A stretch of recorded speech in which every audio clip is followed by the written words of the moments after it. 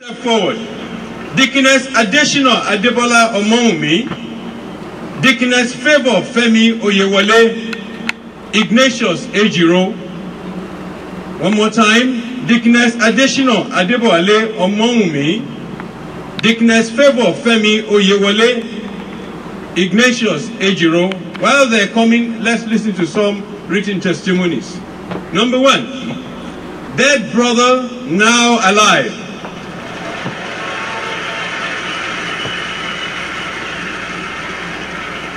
I'm here with my brother Chukuma, who resurrected from death. I got a revelation from God to go and lead my brother in Agbo to Christ. I did as instructed by God. A week later, I got another revelation that my brother had an accident and died.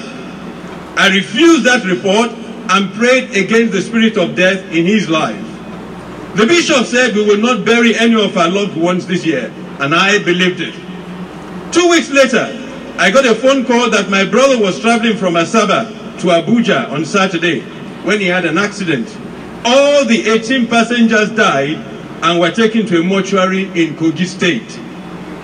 I told the sister that my brother was going to visit them in Abuja and they should go to the hospital and tell them to bring my brother out from the mortuary, that he was not dead. About 10 minutes after they brought out my brother from the mortuary, he started moving his body.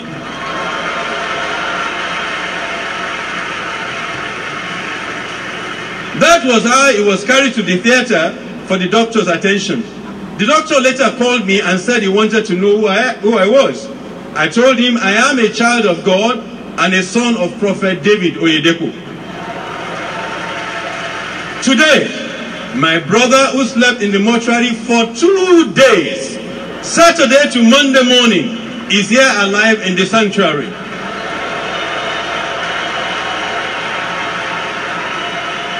Hallelujah. I give all the glory to the God of David Oyedepo. Wisdom Ngele. Number 2, God dates me. I had an embarrassing mental problem. I experienced 6 broken engagements that could not be explained. During the last one, the date for the wedding had already been fixed for April that year. Invitation cards were distributed, but the wedding did not hold. After that, someone told me what was happening to me was not accidental. He advised me to look for where to break the yoke. In my search for a solution, someone directed me to this church. During the service, the bishop said, "There is a man here who the agents of the devil have pinned down. He has tried on several occasions to get married and failed.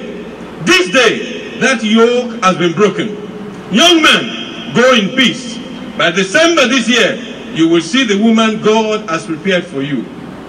I knew that word was for me, but I was surprised at the precision. Since that was my first day in church, I was even afraid that the man of God will call me by name. I was joyful that God could locate me in such a large crowd. In July, I was transferred out of Lagos. I didn't know that God was taking me to a place where I would meet my wife. By December of that same year, I met my wife at my new location. By March the 4th, the next year, we were successfully married. I give God all the glory. Nsese, you, please come forward to give your testimony. Your name, what the Lord has done, very quickly. Praise the Lord. My name is Favor Femi Oyewole, a privileged Sunday school teacher and a WSF minister. I joined this ministry in 1994, and ever since it has been from one level of glory to another. I follow every instruction from this commission, and especially from God's servant, my father in the Lord, and always celebrate other people's testimony as if I'm the one that shares. I treasure testimony and believe them to be the quickest way to get God moved on my behalf. Precisely towards the 3rd quarter of last year, I proposed to take my profession further by acquiring additional skill. To this, I need to get trained and immediately sit for 2 exams. The training and exam were initially scheduled during Shiloh, and I asked the organizer outside to reschedule it. I went for the training during our 21 days fasting and prayer in 2014, and during the outside, And to the glory of the Lord of exceeding grace, I passed this exam and I applied with the accreditation body who approved the certification in April 17, 2014. I've come to pay my vow that I will return to this exalted altar to testify of the divine success of God manifested through me, which make me the first female in Africa to be certified and third female in the world to be COVID-5 assessors and implementation certified. Praise the Lord. Hallelujah. Yours will be the next one in Jesus' mighty name.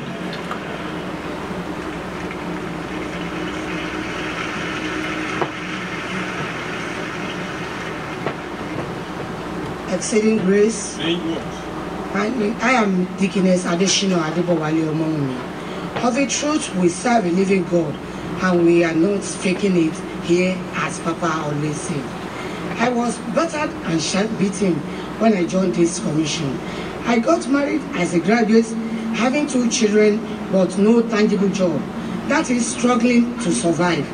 To worsen the situation, we were driven out of the house we were staying then by 1 p.m. in the midnight, cause we couldn't afford house rent.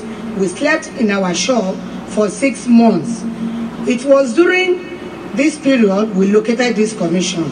We serve God here diligently and wholeheartedly by paying our tithe, making sacrificial offering, paying settlement offering, and God really settled us with good job, our own house, by 30th July 2013.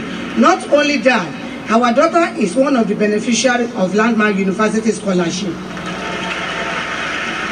To crown it all, God has blessed us with a Jeep today, 2nd May 2014.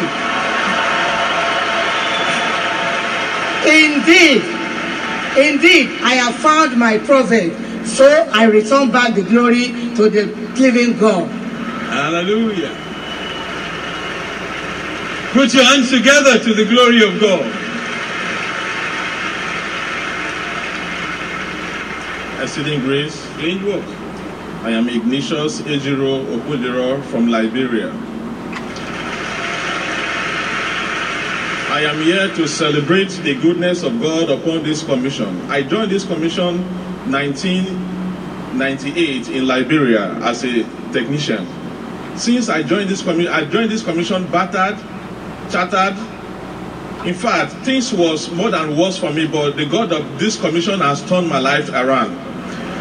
Until a day I came in contact with one pamphlet from Papa titled Wisdom Diary that says, living without working is dying without knowing.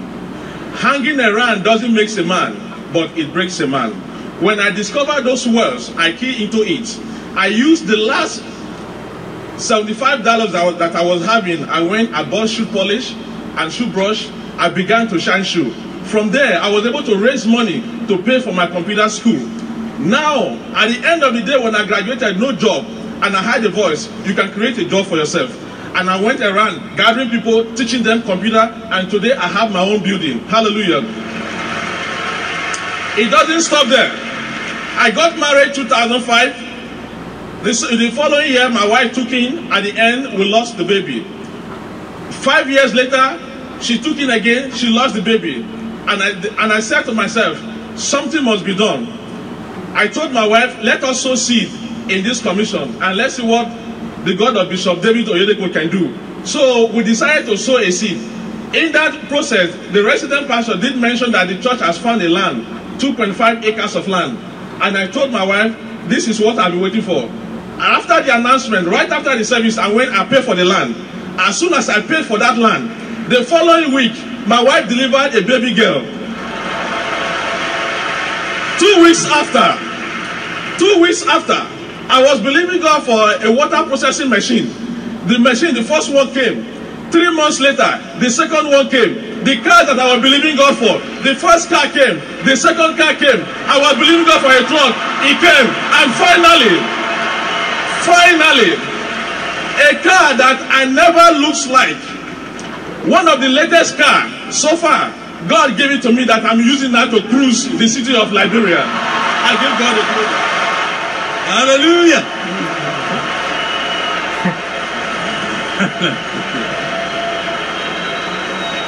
As you commit yourself to faithfully following the words of this commission, it will also speak in your life in testimonies in Jesus' name. Put your hands together.